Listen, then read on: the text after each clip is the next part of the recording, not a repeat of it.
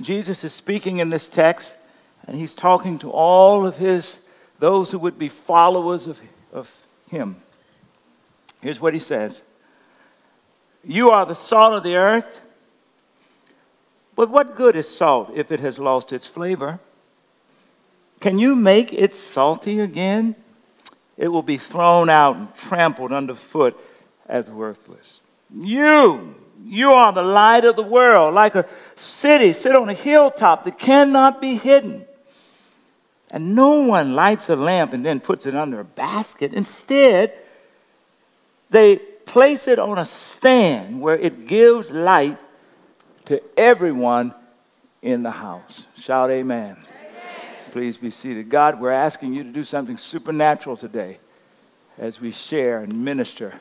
May we all leave here changed and brighter lights for you. In Jesus' name, amen. Well, here we are. We are literally just a few hours away from the second presidential debate that the entire country, I think, is waiting with tiptoe expectancy to see what is going to happen. What's remarkable about this political season is that we are given two options from the major parties that are both of them, the most unpopular options in the history of America elections, at least since we've been recording. Now, that's notwithstanding that I'm sure that across this congregation and those watching by video, there are many who actually are passionately committed to their various candidates. However, I'm reminded that a few weeks, I think it was last week, I watched the vice presidential debate, and afterwards they had a focus group made up of undecided, and they asked a range of questions to these undecided people. And then at the end, the very last question was, by show of hands, how many of you would prefer that the folk running for vice president would in fact be running for president? And almost 100% of the hands went up. And that was telling to me, essentially, I think, communicated what lots of us feel, which is, really wish we could start over. Can we start over? So, nevertheless, these are the choices that we have, and as a result of that, we have a lot of different feelings. There are those of us who have feelings of frustration and anger and disappointment and actually just literally fear about the future and about the future of our children. So it's a reasonable question for us to ask today, what should be the disposition of a follower of Jesus in this election season? How should we act? How should we engage? How should we engage in discourse or participate? And Jesus really answers this question here and what is called the Sermon on the Mount when he says, essentially to all his followers in every aspect of our lives, including our political world, he is saying to us, you should be salt and light. Everybody say salt and light. Essentially what Jesus is saying is that regardless to what party you're in or what political persuasion you have, that there should be something unique about your participation, something unique about how you engage in political discourse that actually calls people to pause, that actually calls people to take a second look, that actually kind of makes you stand out because you're so radically different than the folk around you by how you participate. Salt, light. Well, where does this come from? How do I help me with that? Well, if Matthew was here, he would say, this radical difference begins with responding with a radical commitment to Jesus as King. Everybody say King. In its historic context, as well as in ours, King means absolute authority. Now, Matthew, most of us, when we read the Bible, we totally miss the politics in the Bible. I'm here to tell you, the Bible's full of politics. And as a matter of fact, everybody say kingdom. Whenever you come across that word in the Bible, in the Bible, kingdom, the kingdom of heaven, the kingdom of God, that's a highly political term in its original context because the kingdom of that day was the Roman Empire. And in order to pledge your allegiance to the king of the Roman Empire, you would often ask to respond like this: Caesar is Lord. And so Matthew is saying something extraordinarily political when he writes to those in his Jewish community that when you think about Jesus, he is saying you should declare that Jesus is King of the Jews, that Jesus is Lord. Now, he does this with the whole book. I'm just going to give you a few examples. In chapter 1, he begins in chapter 1, verse 1, with what I call the royal genealogy of the king. He says, Jesus is the Messiah who is the son of David. That's the pinnacle of royalty for the children of Israel, for the nation of Israel. And who is also the son of Abraham, which means that Jesus is also the product of the promise. Then in chapter 2, verse 2, it is Matthew that reminds his readers that the wise men came from the east asking the question, where is he born the King of the Jews? And then when we get to chapter 5 through 7, really it is the king laying out his demands for those who would be his followers. He's saying, if you're going to follow me, here's the radical life that you need to live, the values you need to express. And we're going to dig more into this over the course of the next several weeks in radical living.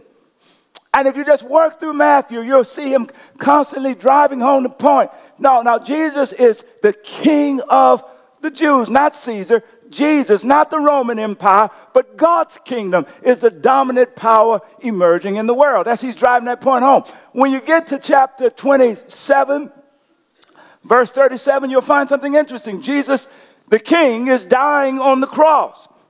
And over his head, Matthew would remind people that over his head is written these words: Jesus, the King of the Jews. That was his charge, right? Which reminds us that he was actually put to death for a political reason. But it is also a reminder from Matthew's perspective that the one who died and rose again is the King of the Jews. And everybody had to acknowledge it. Now let's just stop right here. Let me just ask you a really basic, practical question about the political candidates we will be watching tonight. Which one of them will die for you?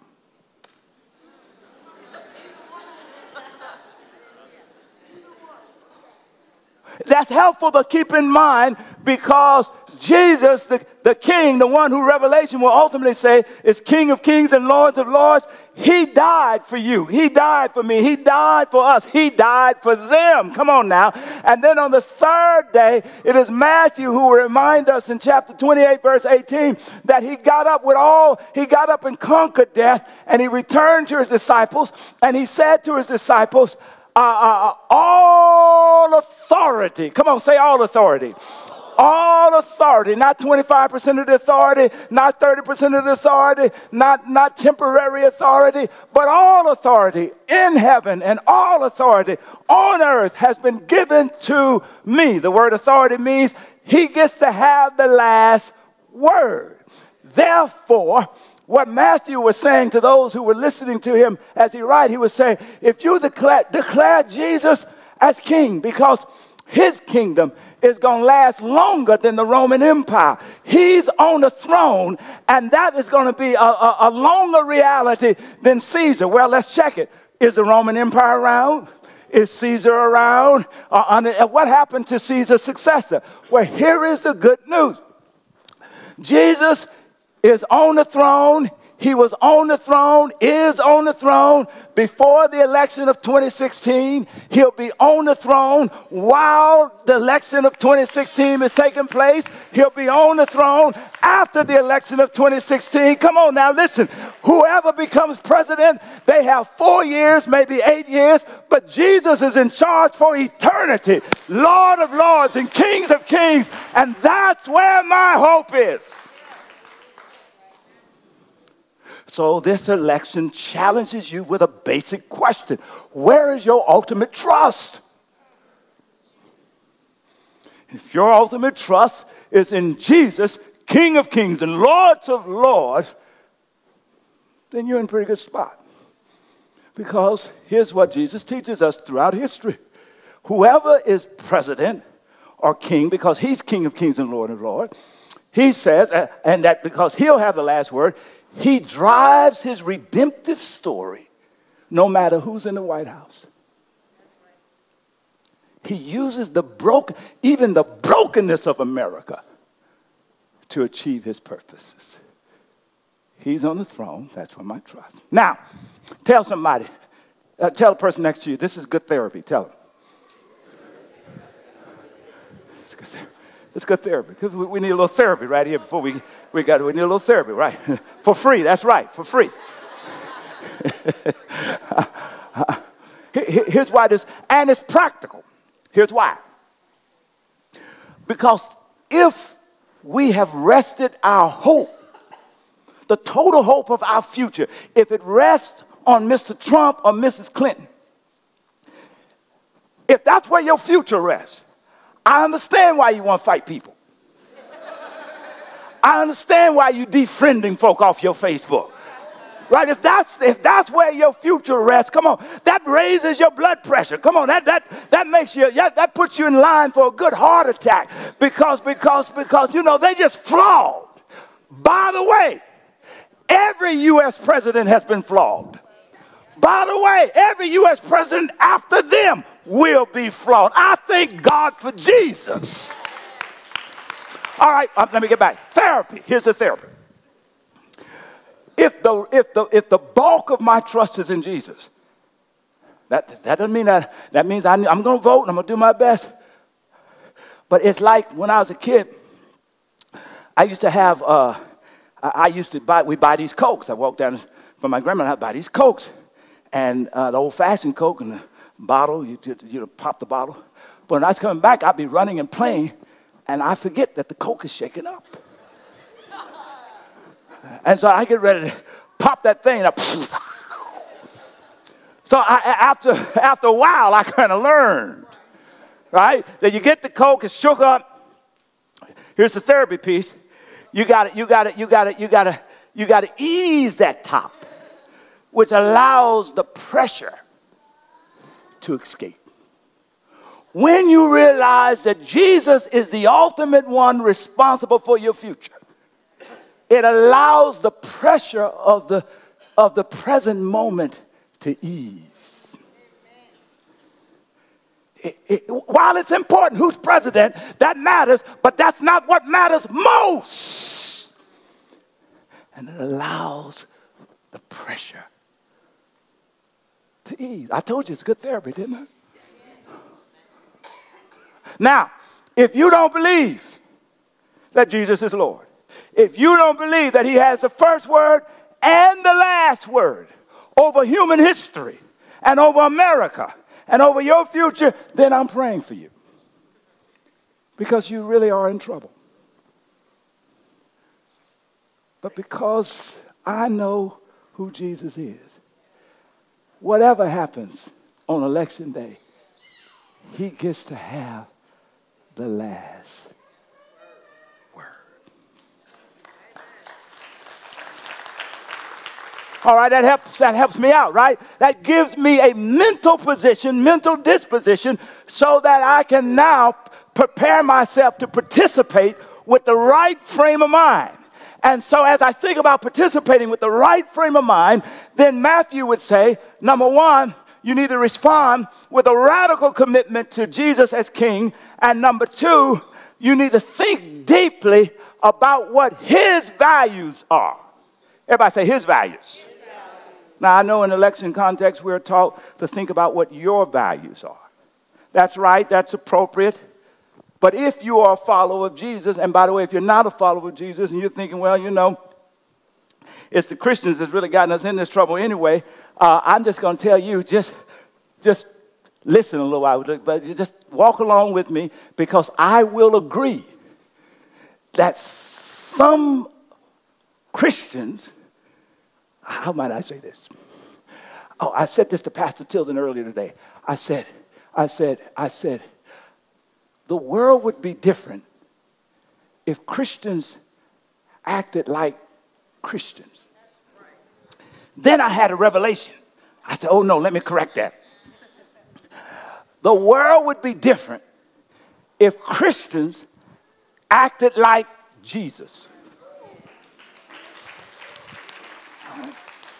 So Jesus now in this text, he appears as the king. He's in chapter 5. He says, all right, you need to think deeply about his values.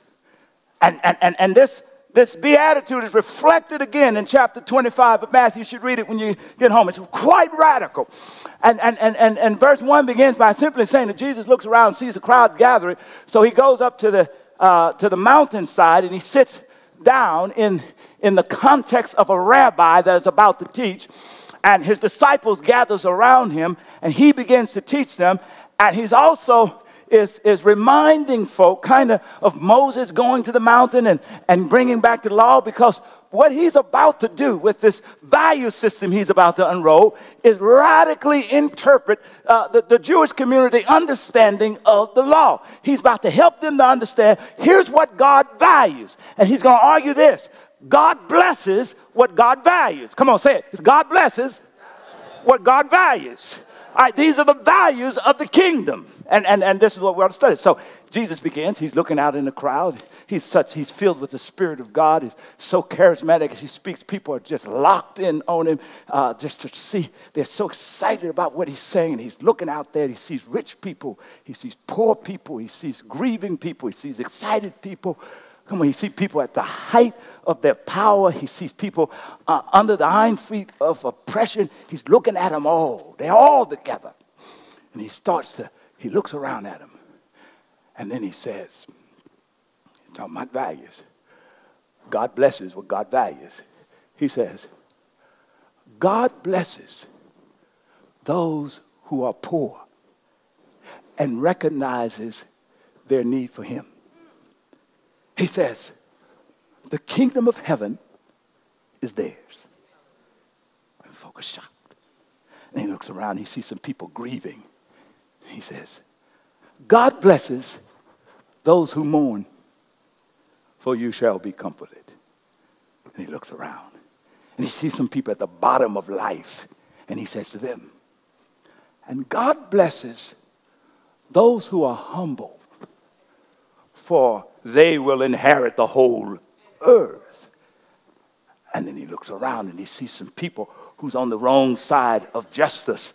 And I actually like he says, God blesses those who hunger and thirst for justice. Now, the better word is righteousness. Everybody say righteousness. Because righteousness is like two sides of the same coin. It's just two meanings. One side of the coin of righteousness is God blesses those who hunger and thirst to live better, to be more of what God has called them to be. That's one.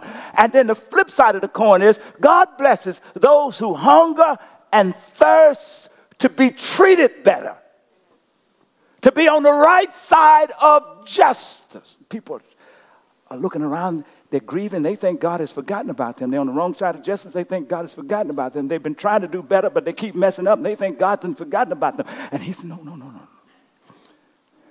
And then he looks around at some folk who I'm sure are kind of like our Democrat and Republican friends who don't want to have mercy for people in the other party. He says, God blesses those who are givers of mercy, for they shall receive mercy.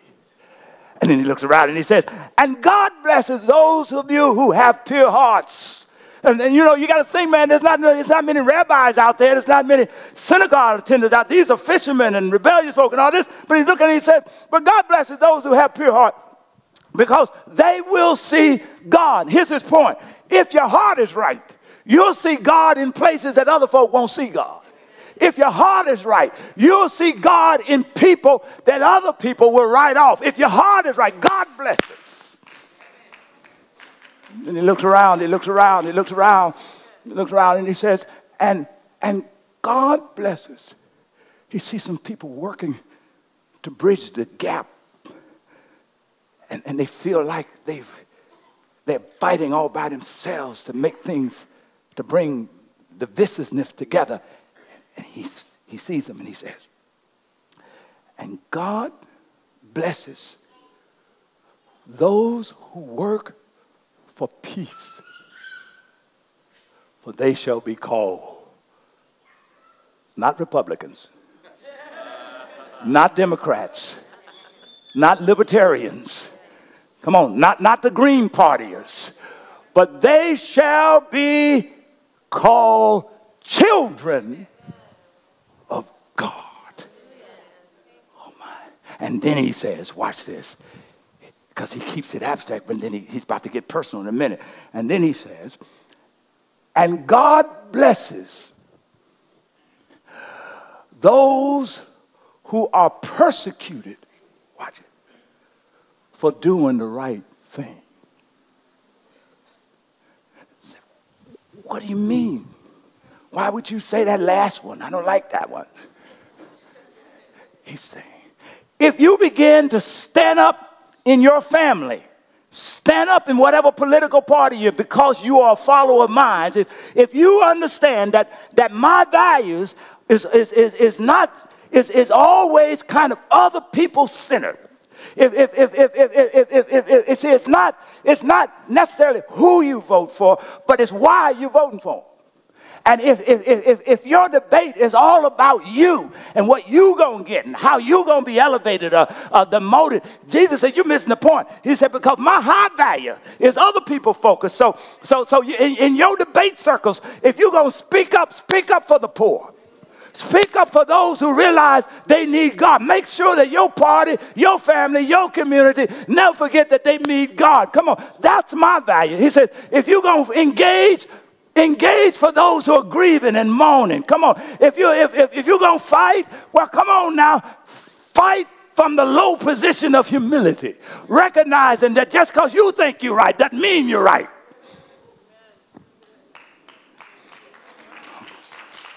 Everybody say humility. Come on. If you're going to speak up for those who's on the wrong side of justice and keep challenging people in your circles to be better than who they are. Come on, if you're going to work, challenge those around you with the question, are we offering mercy? Are we working for peace? And he says, now if you start speaking up like that in your circles, in your families, on your job, he said, now you're going to be persecuted, but don't worry about it. God blesses those who are persecuted for doing right. That's what he says. All right, now here's some little insight that I'm making. Somebody asked, well, is Jesus Republican or Democrat? And the answer is both. Somebody say, can't be. I've had Republican friends, I'm telling you the truth. I've had Republican friends who say, I don't understand how you can be Democrat and saved. All right? And I've had Democrat friends who say, I don't understand how you can be Republican and be saved. Man, y'all are missing the point. Come on now. Because what Jesus is saying, I got people in the Republican Party. I got people in the Democratic Party. I got people in the Green Party. I got people, come on, in every party. Why? Just look around you. We represent all of that. He said, but my people are bound together by my values. Come on now. And if they drive my values where they are the salt of the earth. What's meant by salt of the earth? He's not talking about your table salt.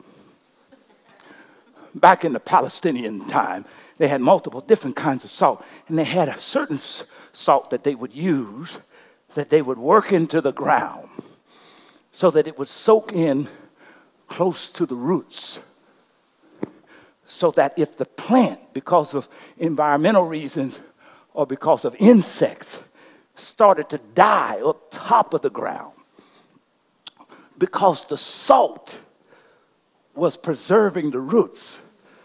Y'all ain't listening. That even though it dies up top, the root is preserved. and what dies can come back to life. Y'all ain't listening. So the word radical is actually a Latin word that means root. Are y'all listening to me? And so when he says, thou, you are the salt of the earth. You are the salt of the soil. That's what it's really, the literal translation. What he's saying is, whatever party you're in, you ought to be preserving the roots of my values. Y'all ain't listening. Good God. My values, not your party value. My value. That's why you're there. Speak up for my values. I remember when I was in Boston, and we had a couple of blizzards. You know, I loved my 17 and a half years in Boston, but I don't miss that cold. I don't, the snow. Man, this one blizzard, this is true. Snow was up to the top of the stop sign. And what I thought was remarkable, when we finally were able to come out, I watched folk who never talked to each other start shoveling snow together. I watched folk go down the street, help their neighbors. I watched people get out of their cars and help other folk who they didn't know. They didn't ask, are you Republican? Are you Democrat? They didn't ask, were you Jewish? Were you Christian? They just got out and just started helping. Now, what happened was when the snow melted, they kind of went back to life as usual.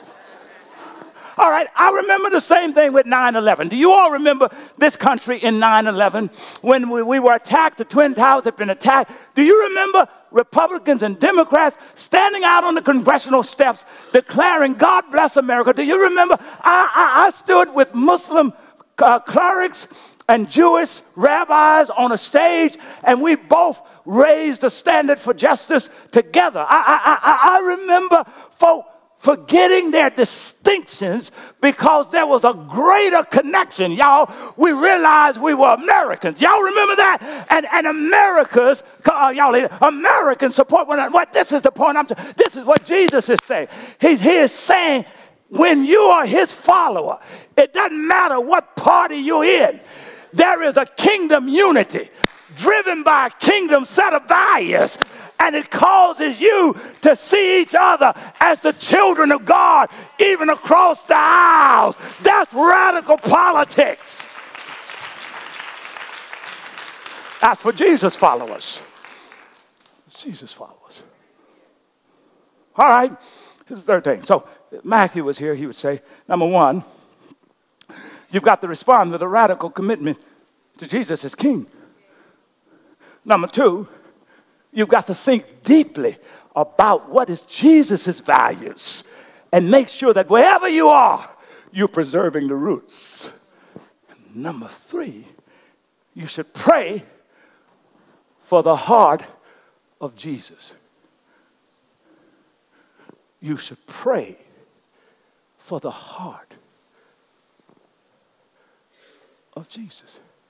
Yeah, this Sermon on the Mount is pretty radical from chapter 5 to chapter 7. You go to chapter 7, verse 12, you hear Jesus saying something like this. Listen, he said, do unto others, in the other party, do unto others across racial lines. Do unto others, folk who you adamantly disagree with. Do unto others, not what you're going to see on the debate tonight. Do unto others as you would have them to do unto you. Now that's radical, because the principle that the world follows is do unto others as they do unto you. My heart, because you see, Jesus said, I died for all you boogers. I died for all of you. I shed my blood for all of you. I bled for all of you. For all of you. I went in the grave for all of you. I was crucified for all of you. All right? Here's the principle. Therefore, if I'm practicing what he's teaching me in my political discourse, I'm practicing this. I'm going to refuse to vilify the other candidate and folk in the other party. Why? Because I'm going to do unto them as I want them to do unto me. Number two, I'm going to refuse, everybody say refuse. I'm going to refuse to attack or name call or label as less Christian folk who are in the other party. Why? Because I'm going to do unto others as I'd have them do unto me. Now, this same Jesus in chapter 5, verse 36, I'm talking about this radical teaching he had. Here's what he says. You remember this. He says, if you're hit on one cheek, turn to what? Turn the other cheek. Now, I had a friend of mine, pretty funny guy. He said to me, he said, I'm trying to do what Jesus said. He said, so I'm going to tell you this right now. He said, you hit me. I have one cheek. I'm going to turn the other one. You hit me on that one, I'm going to say I'm out of cheeks now.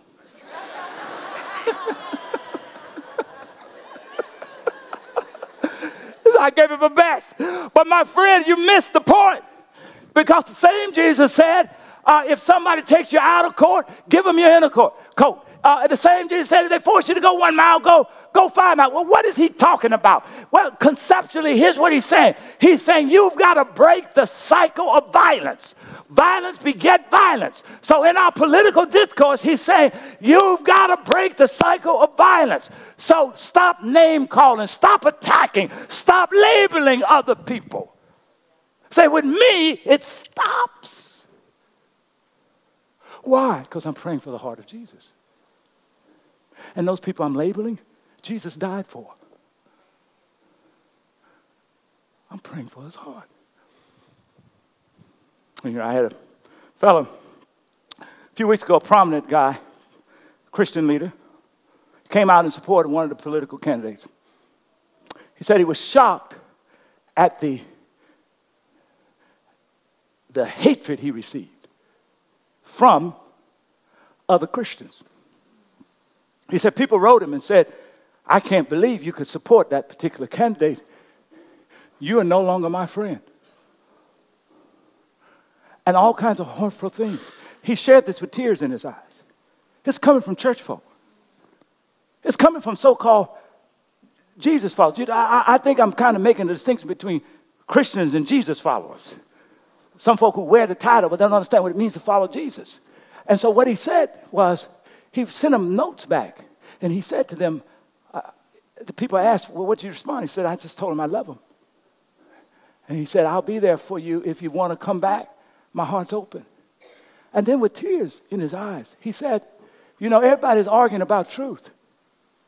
He said, but truth is not a fruit of the Spirit.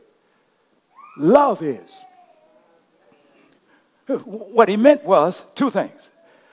He meant what Paul said. The Apostle Paul in 1 Corinthians 13 said this, we know in part, we prophesy in part, we preach in part. In part, everybody say in part. In other words, we think we know the whole thing, but we just know half of it. Only when that which is perfect has come will we know as we are known. You need to be humble about your understanding of the truth. However, you can be audacious about your capacity to love even beyond disagreement, because if God lives in you, he should equip you to love folk you disagree with. Amen. Oh, that's radical. That's right. That makes you a standout in your family. That makes you a standout in the bar that you attend. That makes you a standout. Go in there and talking like that. Oh, this is what Jesus meant when he says, he makes it personal. Back to the passage. He makes it personal when he says, he said, blessed are those, blessed are those. But then he gets to the verse where he says, blessed are you when people mock you, make fun of you, and persecute you. Well, why would they be doing that? Because I'm acting like what I just told you. When people lie on you, misjudging your motives, why would they be doing that? Because you standing up for values, for God's values. When people say all manner of evil things against you, he said, because you are my followers. Because you're standing up for my values. He said, don't worry about it. great is your reward. That's radical politics. Here's the last one, and I'll be finished, so I've lost sight of time. What time is it? Here's my last one. Pray for the heart of God, which means I'm not going to vilify, I'm not going to attack. Watch this. And I'm not going to rejoice in other people's pain. Now, I was watching what was happening to Mr. Trump this weekend. He had a tough weekend. And his weekend was so tough that what happened to Miss Hillary kind of got under the wire. But both of them had bad stories.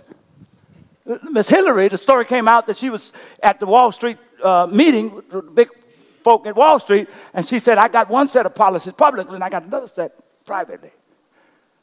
But their camp was excited and happy because you didn't get to read that, because Mr. Trump, what he said was so audacious and horrendous. Took up. Now, here's what I noticed.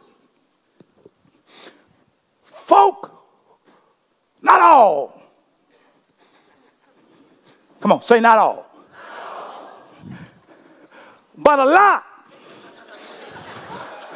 of folk who were Democrats was glued to the TV with popcorn,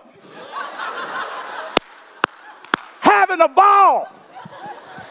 Say, stop that. Let's get all the neighbors over, all the folk. I want to show that clip of what Mr. Trump said again. Hear what these news people say. Oh, man, the Republican Party's falling apart. Oh, this is great news. They're in disarray. You're thinking, oh, this is wonderful. Is there any way that he can, no way he can win? He might even just, who knows what he's going to do? He just jump off the cliff or something. I don't know.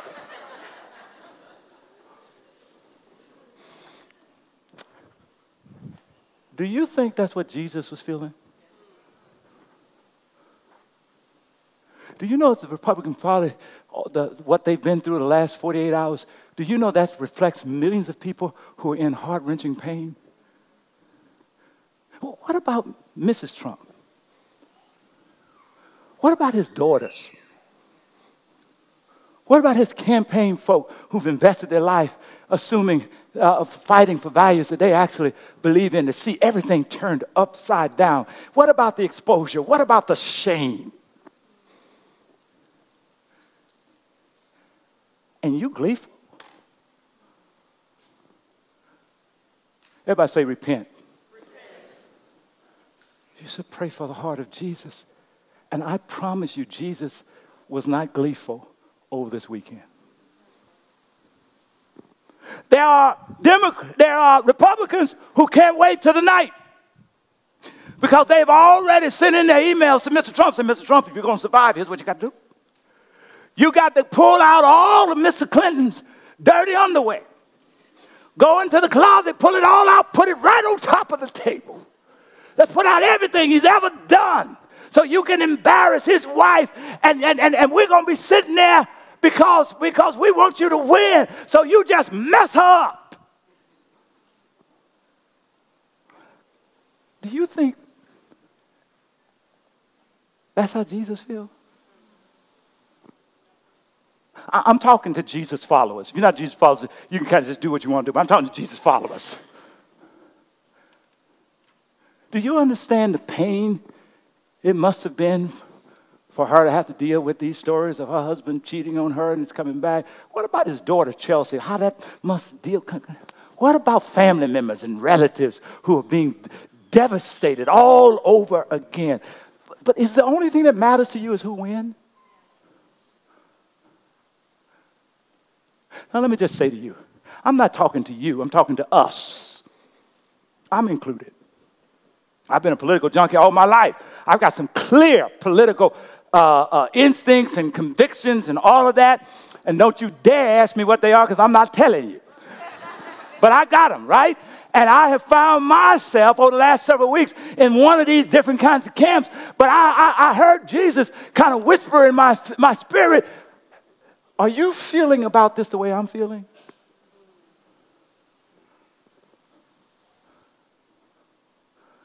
pray for the heart of God. That changes how you look at the debates. It changes your whole calculation. Finally, at the very end,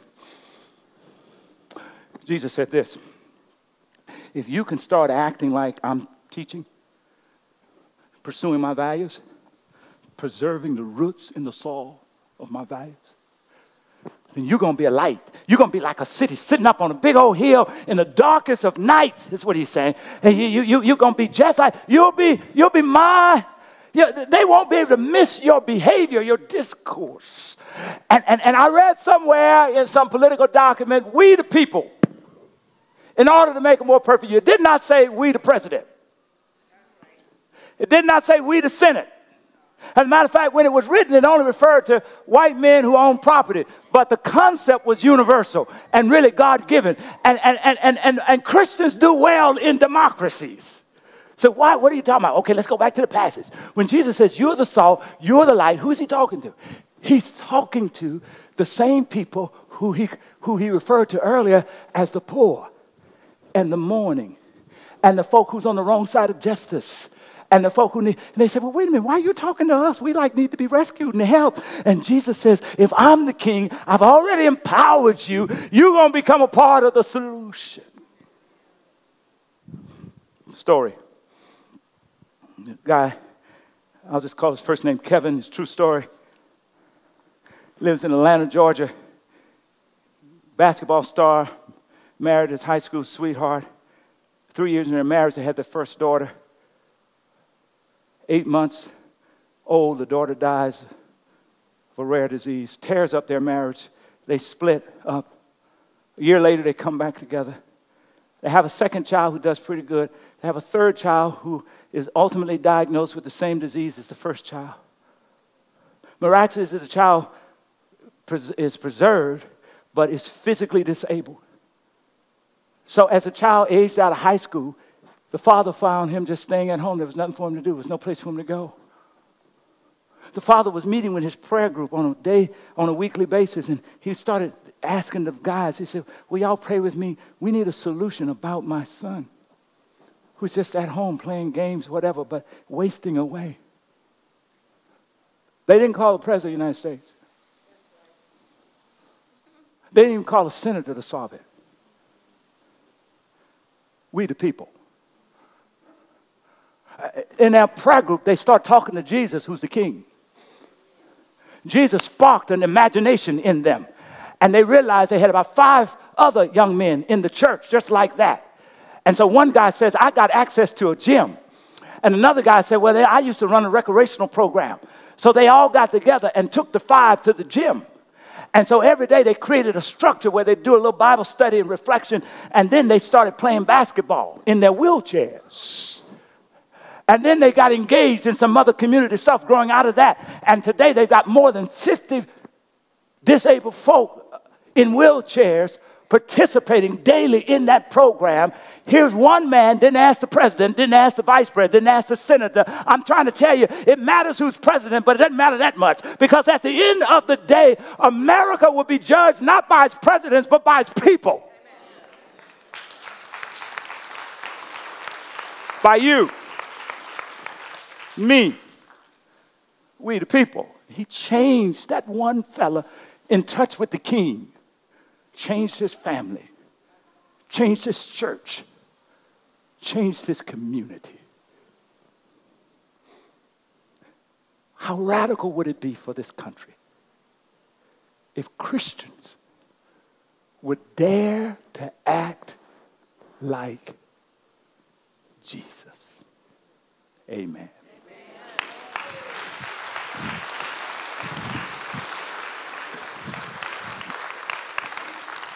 Here's your connection card. Somebody today, everybody ought to take a next step. You ought to think about a next step. If you look at the card, one next step is to say, I want to join Jesus' team. I want him to be king. You ought to just check it. Somebody else may say, it's time for me to be baptized. Or you know what, it's time for me to join a small group. We've got a new pastor, small groups ready to start a new season. I want to be a part of that. But under the response to the message, turn over. I want you to look under the response to the message, because here's the big challenge. Here's the big challenge. Here's what I want to challenge you with.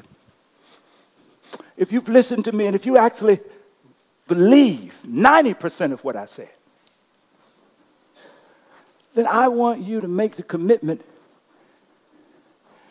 that you will represent, in this election season, you will represent Jesus as best as you can. You won't be flawless. You won't be perfect.